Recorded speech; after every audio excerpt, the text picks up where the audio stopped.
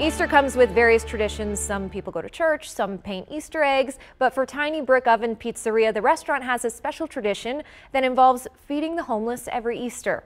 Restaurant owners from Tiny Brick Oven Pizzeria, along with other community members, gathered together in Fed Hill to cook and deliver over 50 meals to the homeless community. Volunteers say everyone has a story, and it doesn't matter how someone became homeless, but everyone deserves a hot meal, especially on Easter.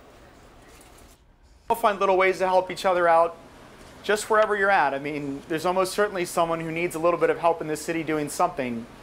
And if we all looked after each other, it'd certainly be, it would certainly make everybody's day a little better.